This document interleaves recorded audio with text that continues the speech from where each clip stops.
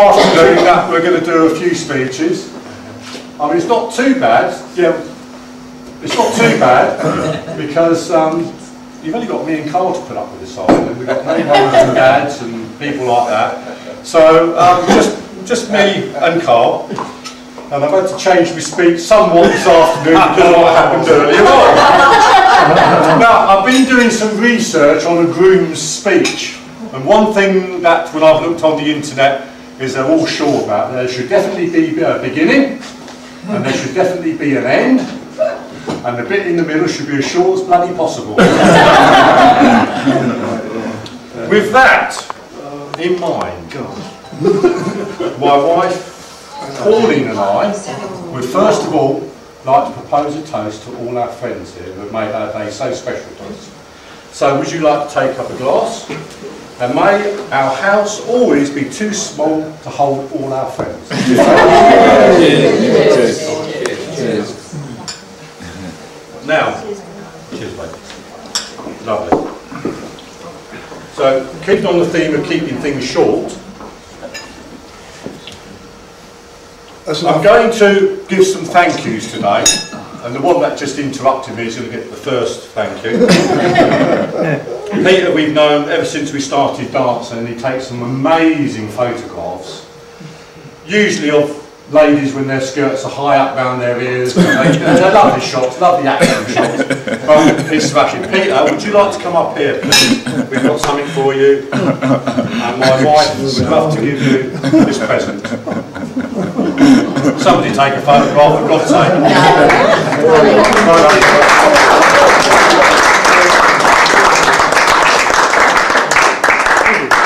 Two people that I couldn't have done without today are my two ushers, David and Tyrone.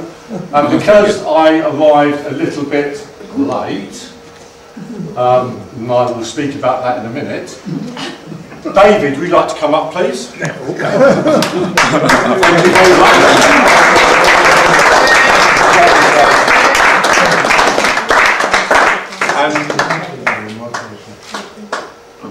And Tyrone, would you like to come up, please? Oh, thank you very much for all your beautifully controlled music.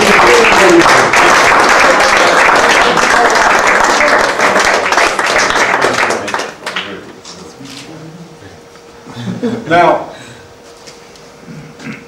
we've only got one family member here in this room today, and that is Pauline's cousin, and she's very kindly videoed her. She's a bit of a shy person, so I think Pauline better take her present to her and Kevin. And thank you very, very much for the video. Thank you, Kevin, for putting go that side, don't you? Let's go this side, yeah? We get it. Right, get up. Oh, do the video. Oh, I've got to come up. Oh, no, I ain't saying that. Thank you, darling. Thank you so much.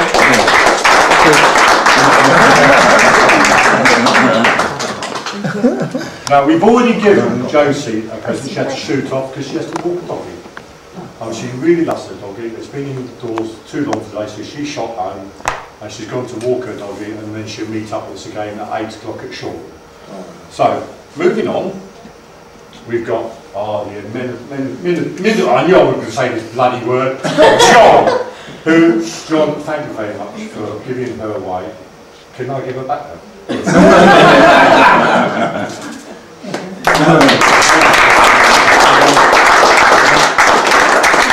John is also doing our music here tonight. So I hope you're all going to get on the dance floor later on. And the last thank you, although I don't know why I'm doing this. Oh. I really don't know. I'm going to tell you a story later on. I'll leave it to the end. To my best man.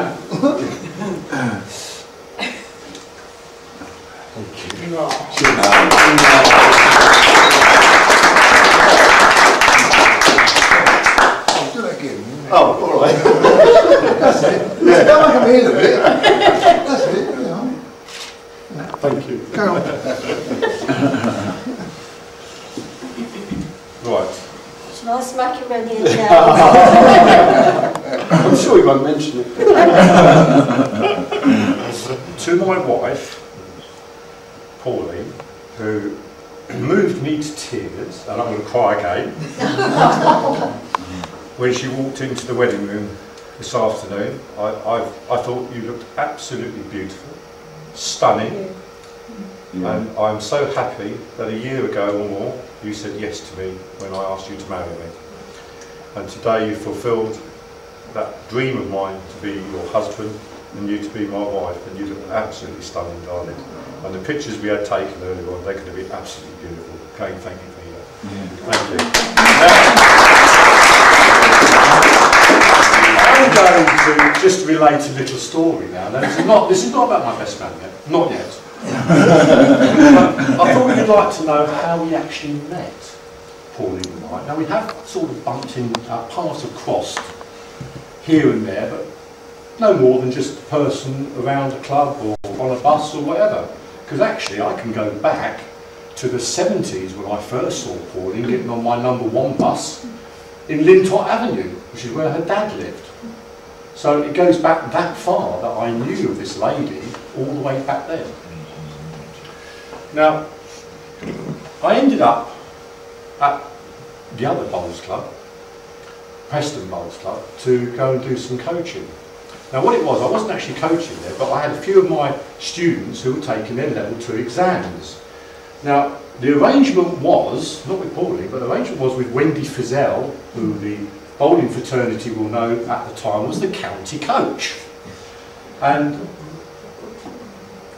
Wendy was actually helping me get on with my senior level, and I said to her, look, I'll buy you lunch, we'll go down Preston Club, we'll see how the students are doing, and we'll have lunch together. Yeah, that's fine, Mike. Well, 2 days earlier, she says, sorry, Mike, can't come. Family's turned up out of the blue, so I'm stuck here for the weekend. I said, no problem, Wendy. I says, fine. I says, we'll catch up another time. So there's me indoors, kicking my heels, wondering what the hell I'm going to do on Sunday morning. And I thought, bugger it, I'll go down Preston Club anyway. So in I walked to Preston Club and spoke to a load of people, see how my students were getting on in their coaching, they were doing well. And I'm sat there chatting to anybody that came in. Well, this young lady came in about 12:30, no, 11:30. 11:30 she popped in. Now by this time I sort of had about 3-4 cups of tea, which is not a problem. You might think, why is he talking about 3-4 cups of tea? Well, I've got a serious heart condition. I have to take a thing called a fusimide tablet. And it's a really strong one, and it empties me of all my water. So whenever I drink, I have to be very close to a loo, because every 15 to 20 minutes I have to pop off to the loo. Which is no problem, because when I'm around clubs and I always think about where I'm going to go there, I'm going to go here, it doesn't really matter. As long as there's a loo go by, I always plan my day out where the public lavatories are. All get planned out where the public lavatories are. Okay, so I'm down at Preston Club. Pauline walks in and we get chatting. She comes up and pulls up a seat, and I said, we got chatting, we were chatting for a while. I said, would you like to have lunch with me? She said, I'd love to have lunch with you, so we had lunch. Several more drinks later, and we were still having more fluid inside me.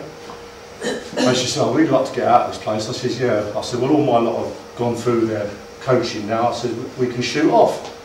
I said, where would you like to go? She said, I don't know. I said, okay, well, I says, I'll meet you outside. She didn't want to be seen leaving the club with me, so she left the club on her own, and I sort of came out the club 5 or so minutes later to pick her up on the corner. And before I went to the loo. Finally got into the car because I hadn't got a clue where she was. She said she was going to be by the garage. I went past the garage, I went all the way around, back round again, and there she was. I thought, oh good, I thought she was stood me up already. But there she was. Okay, so off we went, in the car, we're chatting away. I said, where do you want to go? Well, I don't know, she said, I don't mind going anywhere you want to, Mike. I said, okay. Safe bet, my hometown. I went over to Eastbourne. And I lived, not now, but I lived just by Prince's Park. So it's my old haunting grounds from the school time. I knew it like the back of my hand. Public toilets, sorry darling. Public toilets. See, I've got it up here. Because, you know, it's a 35-minute drive over now. I'm breaking my neck by the time I get there. So we've arrived and we got out of the car, and there's a bit of an alleyway you have to go up to before you come into the lovely gardens. So walking along, not even holding her hand at this point, walking along and chatting away, and I'm sort of moving along at a fair pace, you know. Come to the steps, I thought, well, bugger, she's in high heels, I better help her down. And at that point, I took her hand, and there was a spark there, and I never let go of it for the rest of that day, basically, apart from later on, obviously. And off we went. So we're going around the park, around the lake, and talking about my old haunts, and all the time I'm taking them up round to the public toilets, which are around the back by the Greens. And I'm sort of getting really, really desperate by this point. I've got to go. She said, "Are you all right, Mark?" I said, "Yes, I'm just going to use the public toilets." Bugger! They've closed the sodding thing. I couldn't believe it. They were doing a complete revamp, and I'm going, where can I go, where can I go, where can I go? So I'm going, I'm sort of, and at this point, it says, "She's what are you going to do?" I said, "So I'll just walk down there." So it started walking back down towards the lake around this path. I says, "Can you hang on there a minute?" Now, bearing in mind, I'm trying to impress this woman. And I jumped in behind the bush, and I says, "I won't be a minute, I've got to go for a wee behind the bushes." She has the great pleasure in telling me whenever we walk round there now that that bush is now dead.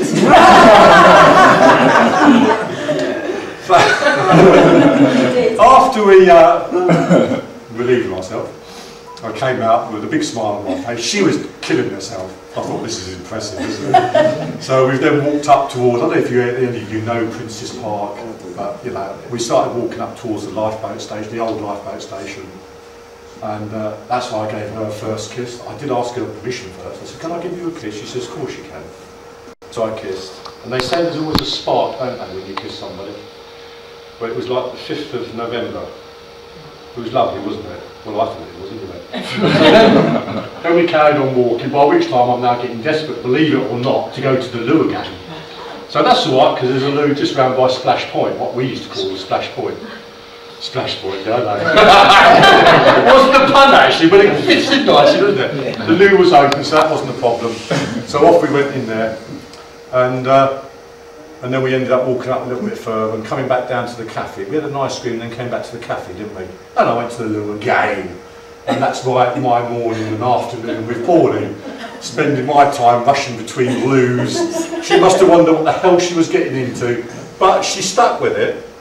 And of course she's learnt over the last 15 months or more that planning is all important. Where are we going today, darling? All right, where's the loos? And off we go. It's either that or I don't take the tablet, which is quite bad because the next day it's twice as worse. So that's what happens. So that's how I very first met Pauline, and that was more than 15 months ago. 16 months ago? 16 months ago. I couldn't have been a happier man today to marry her. As you know, I was very moved and in tears, and it was a wonderful experience. And I'd just like to propose a toast to my wife, Pauline. To Pauline. Now that, ladies and gentlemen, was going to be the end of my speech. And I was going to hand over to my best man at this point. But I thought I'd just relate the story. Because you won't mind.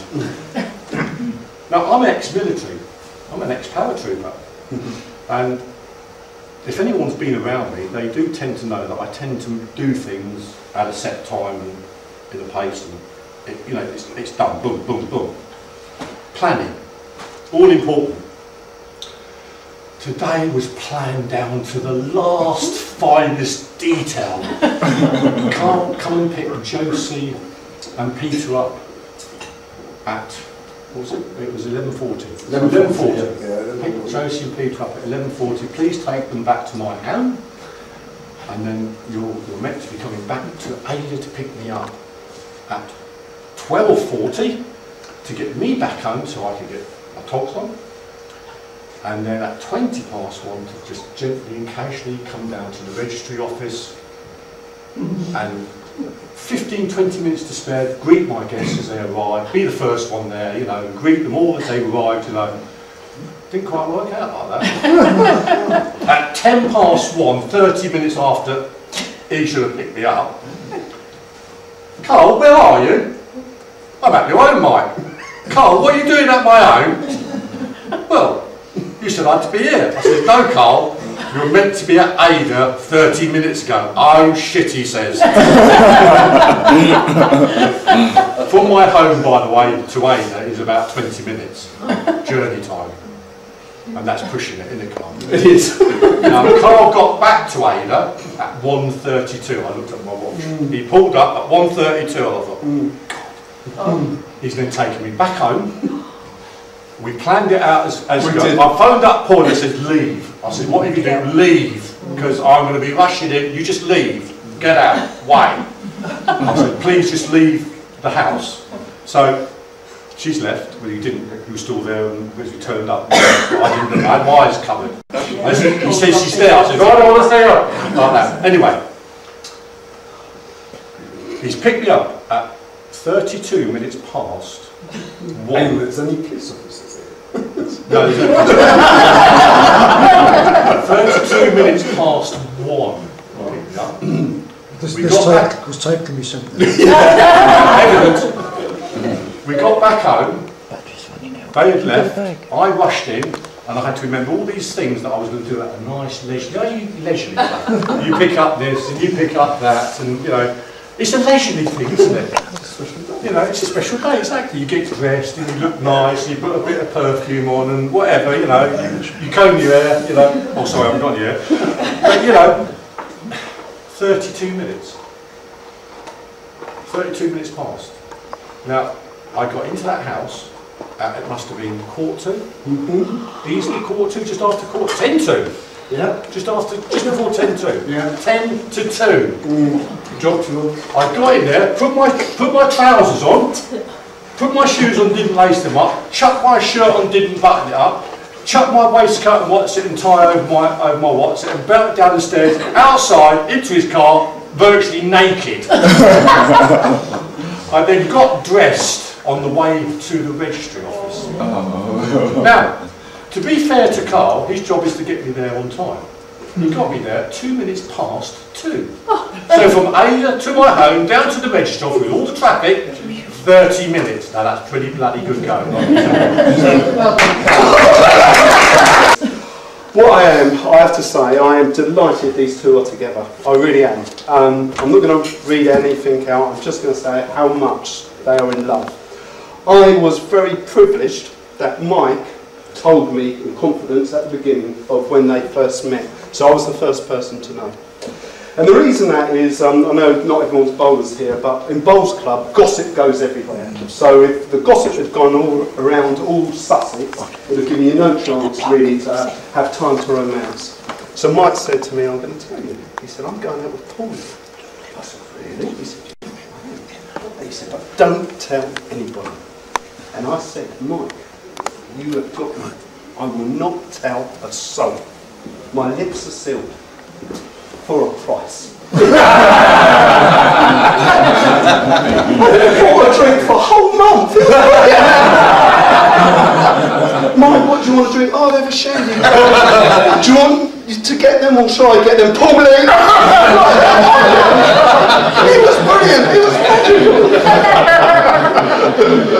But I really love the way they met, and we've had these conversations over a period of months, haven't we, how you met, and I'm so glad that Wendy stood this guy up at the Preston Club. I didn't get stood up. Well, well, did she ring you to cancel? Yes. Mike got stood up. It was the best thing that happened. Now, Mike has said about his bus trips and when he come out of the forces that he drove a bus, and it was the actual last stop at his dad's house.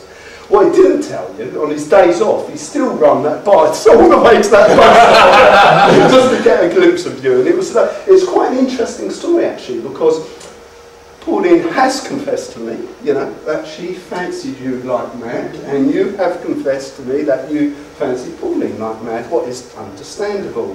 But circumstances in life, you were all in different type of boats. You know, like this. It's a bit like that film Sliding Doors, you go right or go left. So the circumstances weren't ever there, but they were on that particular day at Preston Club, and it joined you together. So that was an absolute magical moment, and you've never looked back at all. They then, my passion would always been jiving really. I loved dancing so much and I gave it up for 20 odd years, and then I always remember the conversation where Mike said to me, we're going to go jiving. I said, I tell you something, it'll work one way. You either go jiving and you'll go for 6 lessons and then you'll drift away from it, or you'll go jiving, French jiving, I said, and you'll be absolutely addicted to it. And they are addicted to it, and it's great because it's one of the most greatest cardiovascular exercises going. It really is fantastic. But they're not just addicted to jiving, they're addicted to each other. So that is it, gents. Can you please, and ladies and gentlemen, can you please give a toast to the happy couple? Thank you. Cheers. Thank you.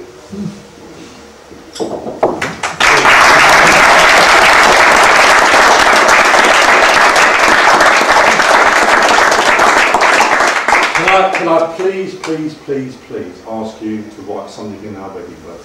Each and every one of you, not as a couple, each individual, please write something in our book. Because we'd like to treasure that. You are our friends, you are the people that we think of most. So please write something in the book for us. We'd be privileged to have it. Thank you. Yeah.